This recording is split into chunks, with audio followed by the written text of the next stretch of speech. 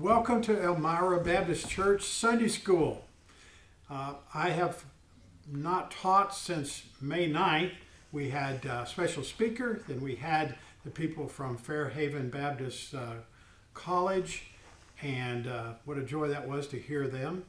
And we've been talking about Christian character, and we had an introductory lesson. This is the second lesson. The first lesson was an introduction to Christian character, and this is going to be on patience. Now, when I saw that this was on patience, I had a little bit of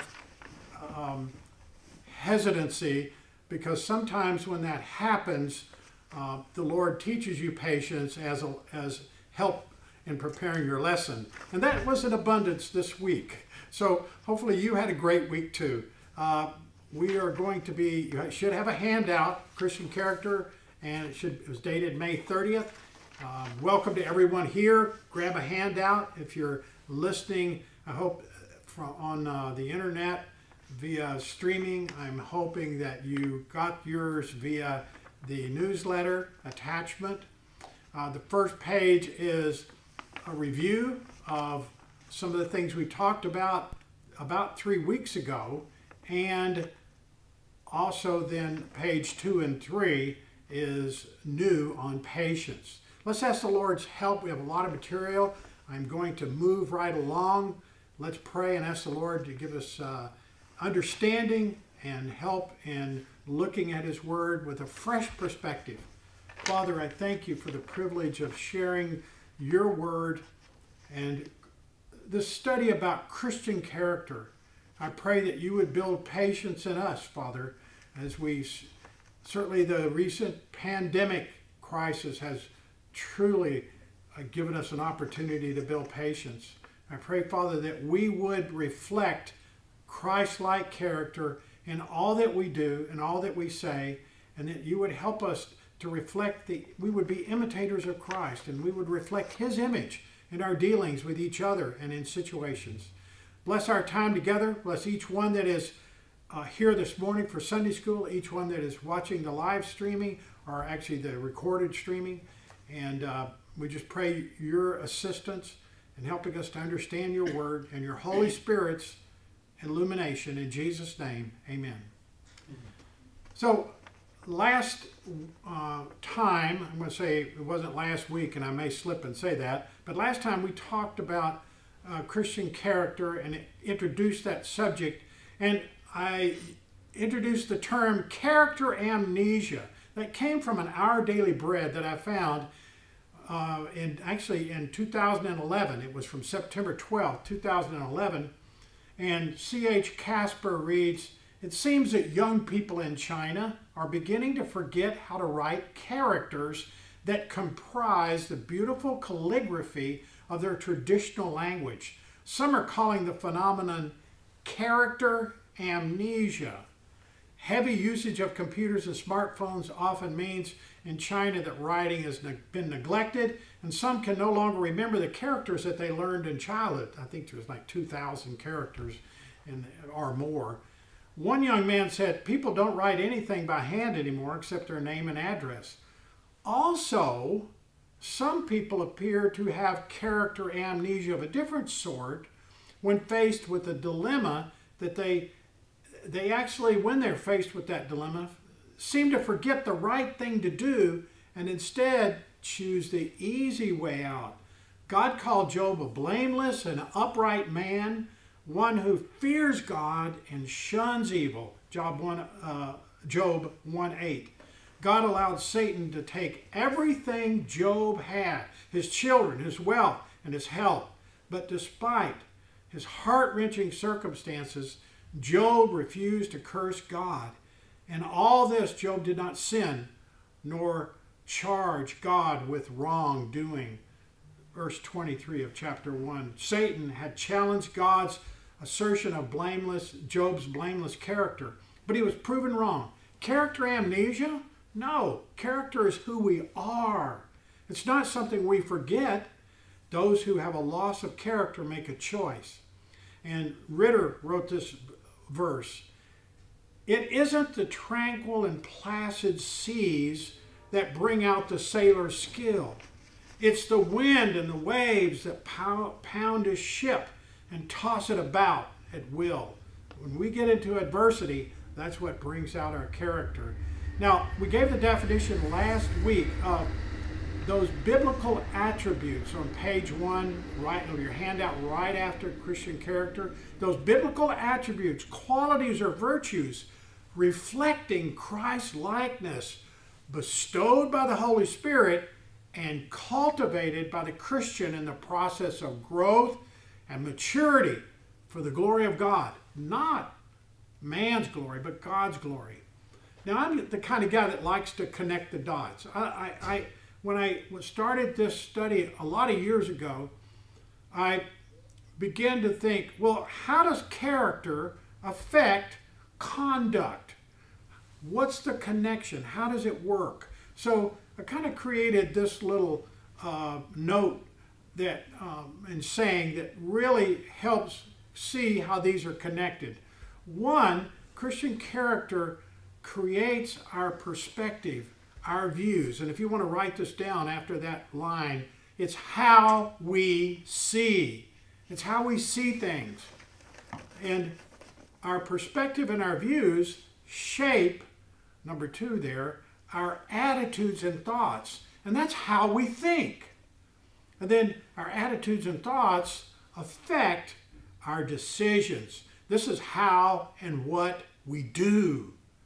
And that results in our actions and conduct. That's how we act and what we do. So, in bold, I have right below that, our Christian character, that is who we are in Christ, is directly connected to our conduct. I've heard people say, you want to know someone's theology? Look at how they act. Because we typically act and our conduct is in harmony with what we actually really believe, not what we say we believe. But our Christian character is directly connected to our conduct. Our Christian character creates our conduct. It affects and shapes and creates our conduct.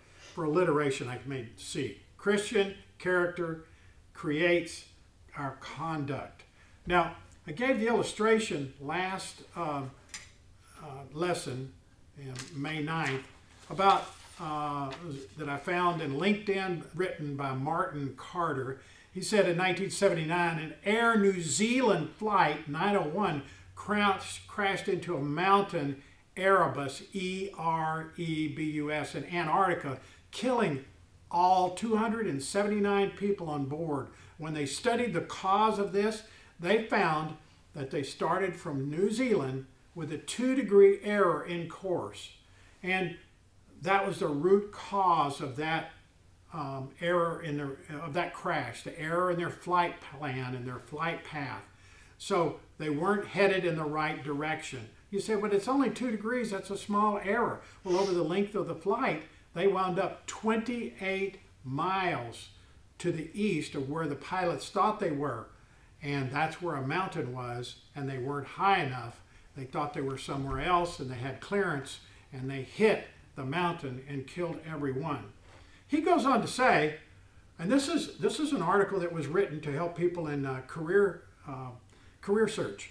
But he says the best pilots, and I would add the best Christians, are those who have the humility and wisdom to admit, as good as they might be, they aren't perfect and need to constantly check and recheck that they're still on track. And so should we. The Holy Spirit uses our character, and he works directly with us to help us do that. Are we on God's course? Now, what we're actually doing is measuring ourselves by Christ and his character. Are we doing what God wants us to do? Now, looking at the 2 paragraphs right below the quote, and I want to say, my character will directly affect my direction, my decisions, and what I do, my conduct. Remember that. Those Christ-like attributes and qualities, our Christian character, are learned from God's Word, and they are bestowed and used by the Holy Spirit to help us in guiding our lives, how we pilot and navigate our lives. The Holy Spirit guides us often by applying God's Word in specific situations, using Christ-like character and principles to lead and pilot us both through smooth waters and also hazardous waters, those difficult situations in life. And each action or movement of the ship's wheel, or if you're in an airplane like I used to be, the yoke that looks like a half a steering wheel, each movement leads us further on our journey and path and course. Are we on course?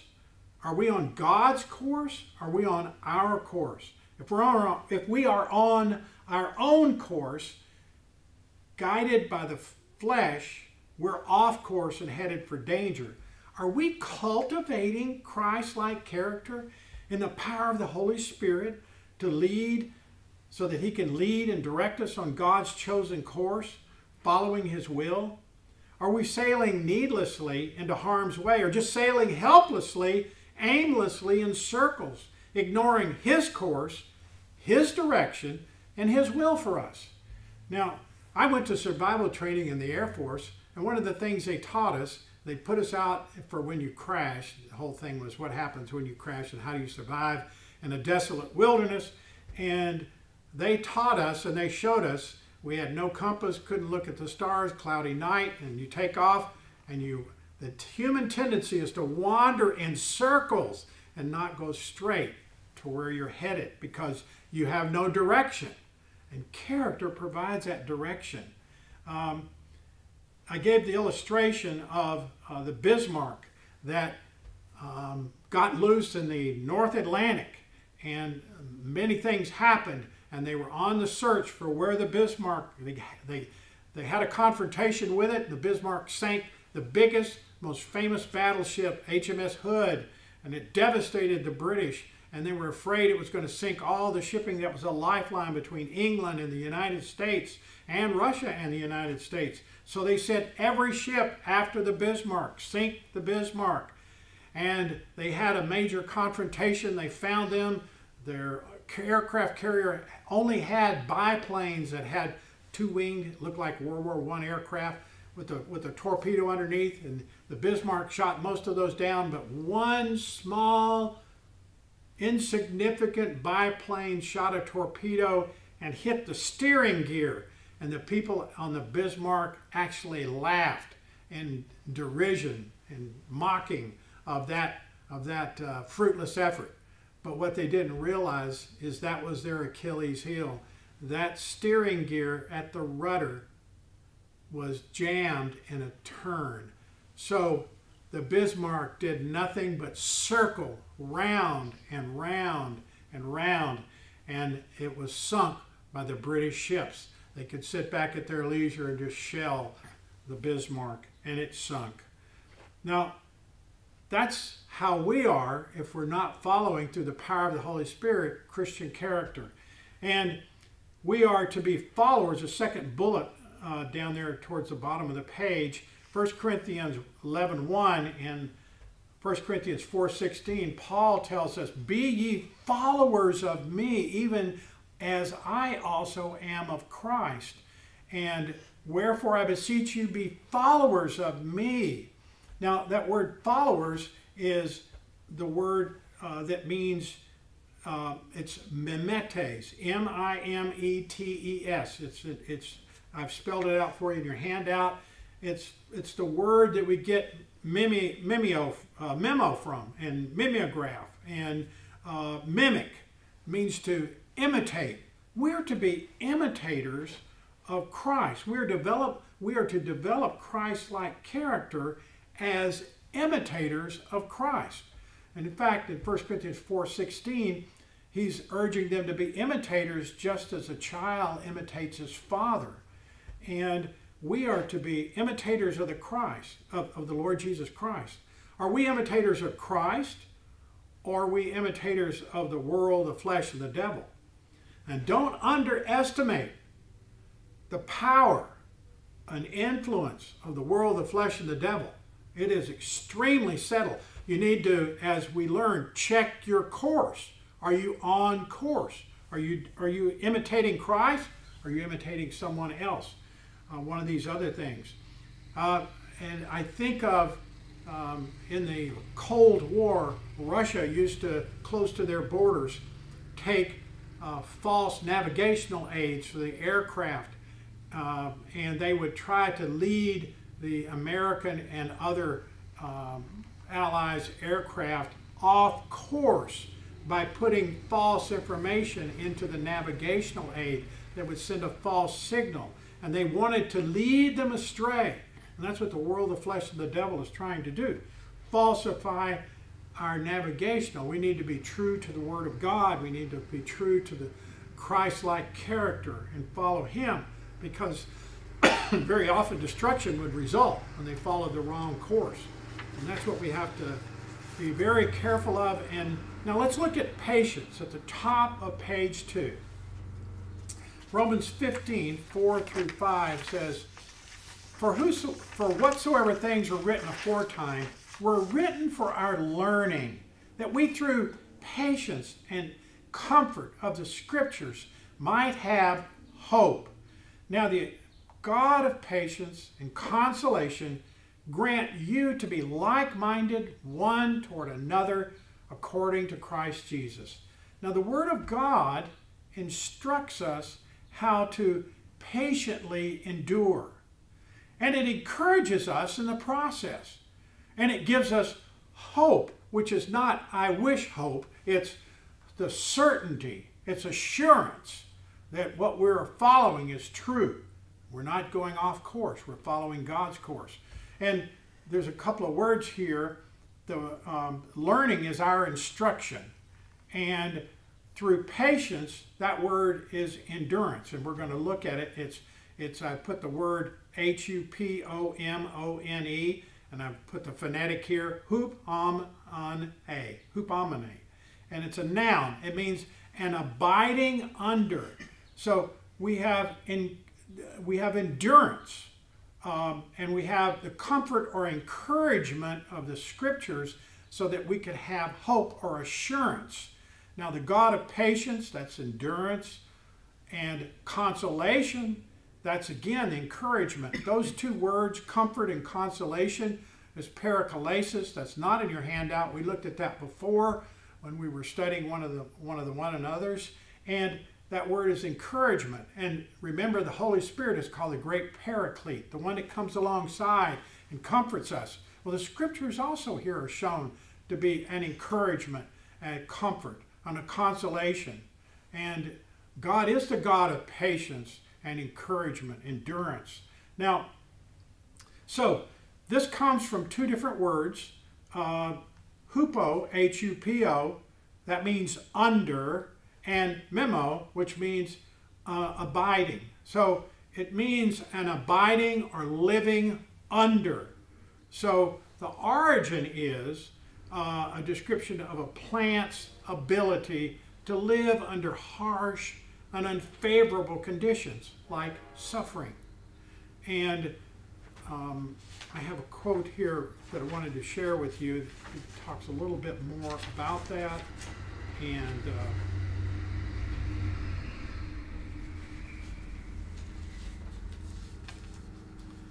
this is an anonymous quote in an article.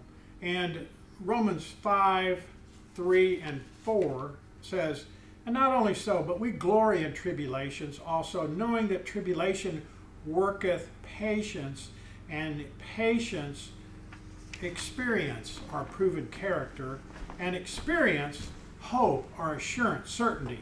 And hope maketh not ashamed, because the love of God is shed abroad in our hearts by the Holy Ghost, which is given unto us.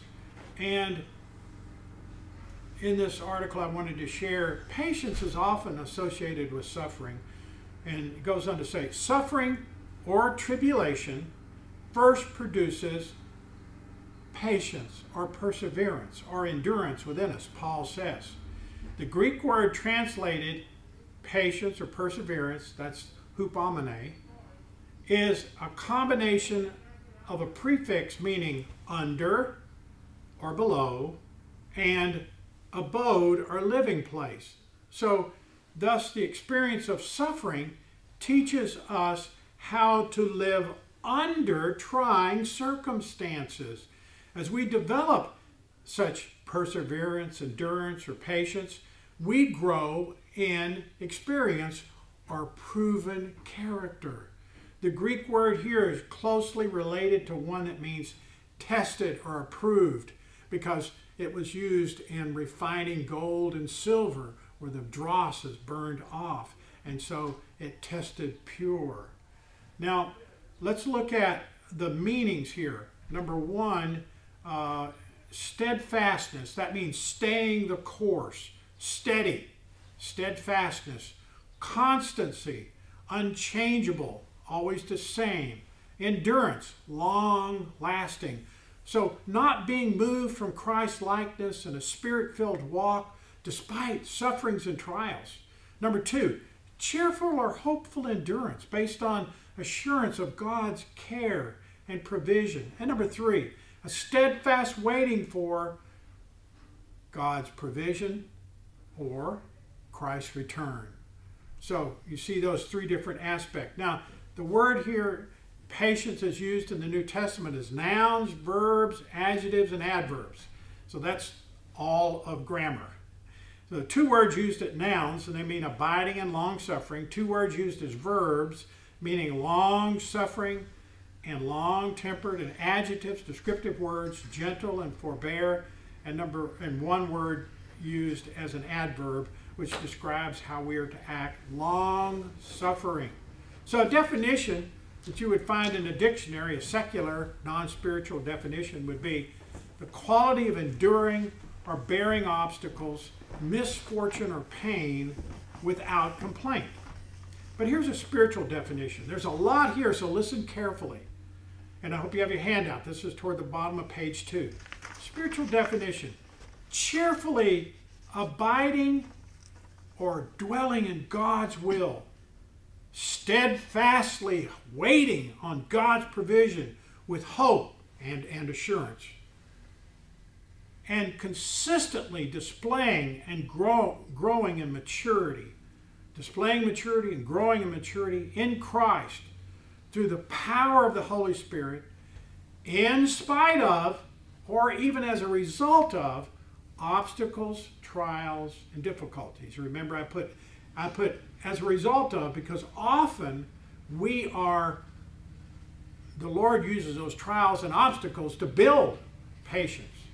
So, cheerfully abiding in God's will, steadfastly waiting on God's provision with hope and assurance, and consistently displaying and growing in maturity in Christ through the power of the Holy Spirit, in spite of or as a result of all obstacles, trials, and difficulties. And I might add there, and people. Sometimes our difficulties are people. Okay, some examples. Now, I would love, we could spend the whole lesson just on Joseph, Job, or the Lord Jesus Christ. So I am going to move quickly through these just so that we see the example. Now, Genesis 50, 15 through 21, I have 19, but start at 15. Joseph, if you remember, this passage is about when Joseph, right after his father died, his brothers came to him and said, "Listen, our father told us that after he died, that we should come to you and tell you that he said not to kill us for what we did to you. We recognize we were wrong, and the evil which we did to you, we ask that you not do to us." And he said, listen, and one of my favorite places in the Bible, you meant it for evil, but God meant it for good. Paraphrasing verse 20. But as for you, you thought evil against me, but God meant it unto good, to bring this day to pass as it is this day, to save much people alive. So, thinking of what happened to Joseph, he was sold into slavery, misunderstood by his brothers. His brothers were envious and jealous, thought he was the favorite, so they were going to kill him, but instead they threw him in a hole and then sold him to slavery. So you can imagine what might have happened to him on the way to Egypt. falsely accused by Potiphar's wife after he worked himself into a job that was pretty decent. And she accused him of immoral behavior falsely. And so he went to prison. And then he worked in the prison and moved up to a good position. And he helped the baker, if you remember, and he helped the cupbearer. And the cupbearer says, "I'll remember you when I get my job back," as Joseph predicted from his dream. And he forgot him. So he was forgotten. And he spent more time in prison unjustly.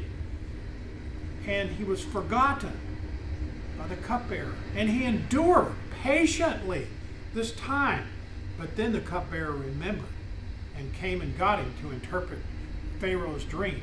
And he faithfully, patiently served that nation. And then he was patient with his family when they came back, and instead of doing them harm. And even after his father died, he patiently forgave them and endured their shenanigans, let's say. Not a biblical word, southern word. And so Joseph was patient. Let's look at Job. Job is actually the poster saint for patience. And in Job 1:13 through 22 and 2:9 and 10 discusses all the things that happened to Job. He lost all of his animals. He lost his servants. He lost his children. He lost his property. He lost his health. Some of his property was destroyed by the storm. And it all happened right, boom, boom, boom. One servant came, another servant came, another came. And what was his reaction? And he said, "Naked I came out of my mother's womb, naked shall I return thither. The Lord gave, and the Lord hath taken away. Blessed be the name of the Lord." He said, he shaved his head, he fell down on the ground and worshiped, verses 20 and 21. So patient endurance. He worshiped God. He acknowledged that God's grace was sufficient for him. And I want to read this passage out of a sermon by C.H. Spurgeon, Charles Spurgeon, from January 1880. He says, "Among men and women, the patience of Job is a great human and spiritual force. This morning, when I was meditating on it, that is, meditating on the patience of Job, I felt ashamed and humbled, as thousands have done before me. I asked myself, what do I know of patience when I compare myself with Job? Yet, as I thought of the patience of Job, it caused me to hope. If Job was patient under trial and suffering, why shouldn't I be patient too? He was only a man.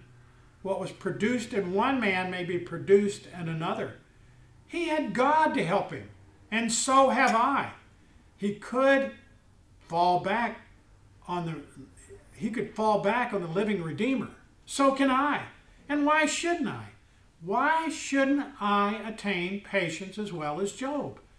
It made me feel happy to believe that by the power of the Holy Spirit, I too could endure the will of God. Be like Job, beloved friend. Don't be struck down. What God has done for one, he could do for another. Since men and women in all generations are basically the same, since the great God is the same, and you can be sure he is, we too can have great patience in our limited circle. Our patience may be heard of among those who prize the fruits of the Spirit, and patience is a fruit of the Spirit. Once more, Job, by his trials and the grace of God, was lifted up into the highest position of usefulness. Job was useful before his trial, as few men of wealth and influence have been. But now his life possesses an enduring fruitfulness which blesses multitudes every day. Even we who are here today have heard of the patience of Job. All the ages have this man for their teacher. Brothers and sisters, we do not know who will be blessed by our pains, our bereavements, by our crosses, if we have patience under them. This is especially so with God's ministries. If they are to be truly useful to God, then their path to usefulness is up the rocky side of the mountain. If we are to comfort God's afflicted people, we must first be afflicted ourselves. Tribulation will make our wheat fit to be bread for saints. Adversity is the choicest book in our library, printed in black letters, but majestically illustrated. Job makes a glorious comforter and preacher of patience, but no one turns either to Bildad, Zophar, or Eliphaz, who are the miserable comforters, because they had never been miserable. You, dear sisters, whom God will make daughters of comfort for your families, must pass through a scholarship of suffering too. A sword must pass through your own hearts if you are to be highly favored and blessed among women. Yet let us all remember that affliction will not bless us if it is borne impatiently. If we kick at the goad, it will hurt us and fail to act as a fitting stimulus. If we rebel against God's divine plan for our lives, we may turn his medicine into poisons, and the dark cloud will produce a sparkling shower. Oh, I'm sorry, I misread that. We may turn his medicines into poisons and increase our own grief by refusing to endure them. Now, be patient, be patient, be patient, and the dark cloud will produce a sparkling shower. And finally, listen to this. You have heard of the patience of Job. Imitate it. You have seen what the Lord hath finally brought about. Rejoice in it. The Lord is full of compassion and mercy. Yield yourselves to him. And he ends with this prayer. Divine Spirit, plant in us the sweet gift of patience for our patient Savior's sake. Divine Spirit, plant in us the sweet gift of patience for our patient Savior's sake. Amen. Now the Lord Jesus is the final illustration here. And the Lord Jesus, Luke 23, 33 through 43,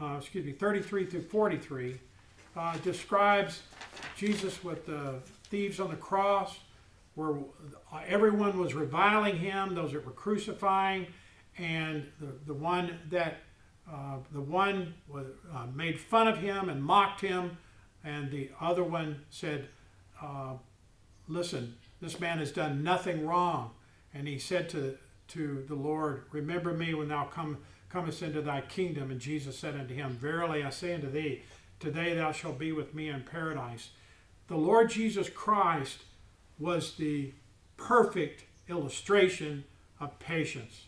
He was steadfast in God's will to go to the cross and suffer for our sins and endure that shame and suffering. Let this cup pass from me. It was the Lord's will, and he went and he did it. He really meant all of those three aspects of the meanings of patience. He was steadfast in God's will. There was hopeful endurance and certainty of God's provision for him as he endured that suffering. And 3, he waited on the Father's provision, resurrection over victory, death, and the sin, death, and the grave. And again, another quote, much shorter, from Spurgeon on 2 Thessalonians 3:5. And the Lord direct your hearts into the love of God and into the patient waiting for Christ. And this is a sermon from Spurgeon on June 17th, 1888, about the Lord Jesus Christ example. It's called The Love of God and the Patience of Christ. In the life and death of our Lord Jesus Christ, he says, we see almighty patience. Legions of angels would have been glad to come to his rescue, but he bowed alone in the garden and gave himself up to the betrayer without a word. And all the while, he was the most tender and graciously considerate of everyone but himself. He goes on to say, Spurgeon goes on to say, on the cross, he cried, Father, forgive them, for they know not what they do. Oh, the wondrous patience of heaven's own Christ. Now let's look at this look at the top of page 3 and the principles here. Number 1, patience is not passiveness. It's an active quality of our Christian character enabled by the Holy Spirit, by which and through which we respond to unfavorable situations or unfavorable people for God's glory and our own growth. We are patient both in our trials and with each other. Remember, I read Romans 5, 3 through 4. And not only so, but we glory in tribulations or pressure or trials and temptations and difficulties. Also knowing that those trials work patience, endurance, perseverance. And patience works experience or proven character. And experience, hope or assurance. And hope maketh not ashamed, because the love of God is shed abroad in our hearts by the Holy Ghost, which is given unto us. Now, we look at, I shared part of this quote from Adrian Rogers, how God develops Christian character, and I'm going to read a different part of this, and this is on that same verse. And that he goes on to say that we need to be saved in order to develop Christian character, and one of the ways that he says that happens is through patience. He says, the Bible teaches that God wants to work a character quality in your heart known as patience. The word patient here is not a word of passiveness. It's not you just sit back and say, okay, fill me with patience. Actually, the word means endurance or constancy. We endure. What are some of the reactions when troubles come? Well, some men try to escape with a plane ticket, a pill, a bottle, a needle, or even a gun. Others may even get cynical and shake their fist in the face of God. Some may recognize that God wants to teach us endurance, and it's His way of building Christian character. How do you respond? And he goes on to say, one of the greatest marks of your faith and your confidence in the Almighty God is your endurance, your perseverance, and your constancy or consistency when trouble comes. How do you measure up? Are you on course? Are you following the right course? Are you off course? Are you headed for destruction? Well, the number 2 bullet, patience is reliance upon God under pressure, focused on the calm assurance that God is in control of the outcome, even if we are not. Now, I have a lot of relatives in Tennessee. My dad had so many relatives, it's the South. He was related to everybody. So my cousin's son is an evangelist in not a Baptist denomination, but he often has some pretty good things to say. And I found this on Facebook. His name is Ed Held. He said, the only man who has no problems is in the cemetery. You see, we all face problems, some big and others small, but nevertheless, they are there. Here's a little saying that has helped me while dealing with a problem or a trial. In the grist mill of life, problems can either wear you down or make you shine. So let them make you shine with God's help. In life, there are many things we have no choice over. There's one thing, however, God has given us a choice about. The choice is about how we respond to problems and trials. He says, I'm praying for you today, praying you don't get bitter, but you get better. Pastor Harder was fond of saying that. I love that phrase. Praying that the Holy Spirit would make you pliable and more like Jesus. In other words, developing Christ-like character. For example, patience. I'm praying that through it all, in the end, you're going to shine. And you remember that building character is actually abiding under hardship and adversity. And we are to see the removal of the impurities from our lives so that we, like gold and silver, will shine The dross is removed and taken away. So, number 3 bullet. A patient person allows God to be God and does not give God deadlines and does not demand that God act according to his timetable. For example, Martha's impatience. You remember Martha? The Lord was over at Mary and Martha's house, and Mary was sitting at Jesus' feet. Martha was encumbered with a lot of serving, and she came and said, "Lord, this is not fair. Tell Mary to help me." Martha said that. And the Lord said, "Listen, she's chose one thing is needful, and Mary hath chosen that good part, which shall not be taken away from her." In other words, Martha was worried about the wrong things. Sometimes we are too. And let's look at trials produce patience. This is bullet number 4. Trials produce patience, and patience produces growth. And again, that passage, Romans 5, 3 through 4, and I have a quote I would like to share with you about that. And I'll get through my pages here. Romans 5, 3 through 4.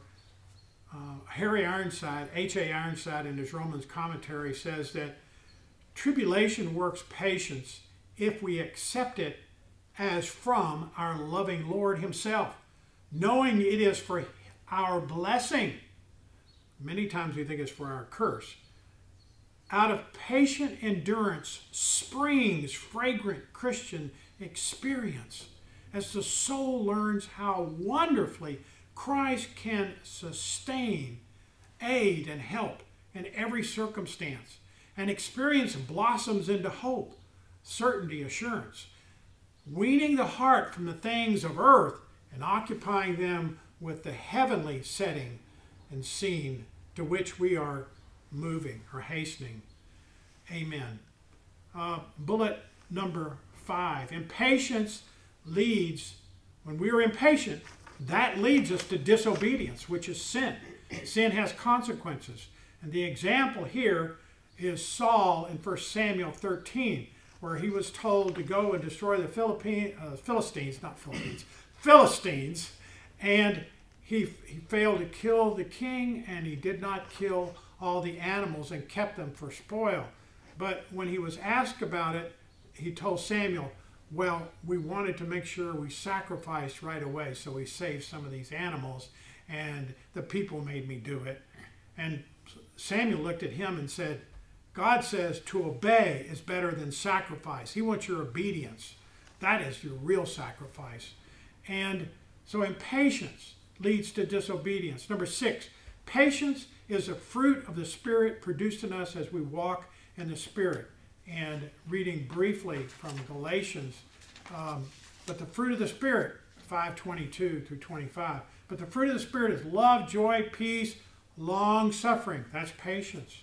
Now, a point I really want to make here, number 7 bullet, to the extent that we believe or trust that God is faithful, our view of God, in other words, will determine if we're patient or not.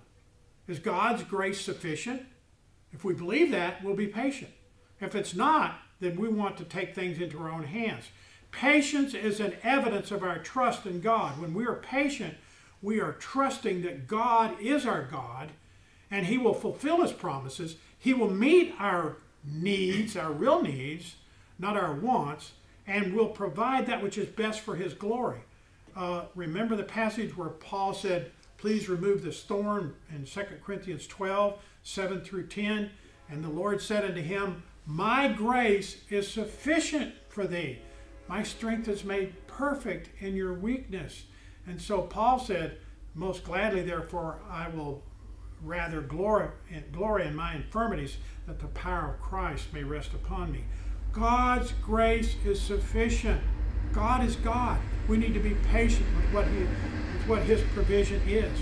We want to trust that God's grace is sufficient. Number 8 bullet. God desires that we live patiently and wait on His provision. Lamentations 3:22 through 26. It is of the Lord's mercies that we are not consumed, because his compassions fail not. They are new every morning. Great is thy faithfulness. The Lord is my portion, saith my soul. Therefore I will hope in him. The Lord is good unto them that wait for him, to the soul that seeketh him. It is good that a man should both hope and quietly wait for the salvation of the Lord. And then moving to bullet 8, as our time is ended here, we should be waiting patiently for the Lord's return, not losing heart, but actively enduring. James 5, 7 through 11, he says, Be patient, therefore, brethren, unto the coming of the Lord. Behold, the farmer or the husbandman waiteth for the precious fruit of the earth, and hath long patience for it, until he receive the early and latter rain. Be ye also patient. Establish your hearts, for the coming of the Lord draweth nigh. Grudge not against another, brethren, lest ye be condemned. Behold, the judge standeth before the door. Take my brethren, the prophets who spoke in the name of the Lord, for an example of suffering, affliction, and of patience. Behold, we count them happy who endure. Ye have heard of the patience of Job, and have seen the end of the Lord, that the Lord is very pitiful, and of tender mercy, he's full of pity. So patience in those 4 verses is mentioned 5 times, wait once, endure once, and several other references to patience, indirect references. We should live expectantly, with patience, trusting in God's grace, that it's sufficient for us. And quoting Spurgeon, my prayer for us is that, Lord, plant in us the sweet gift of patience for our patient Savior's sake. That's my prayer. Let's pray as we end.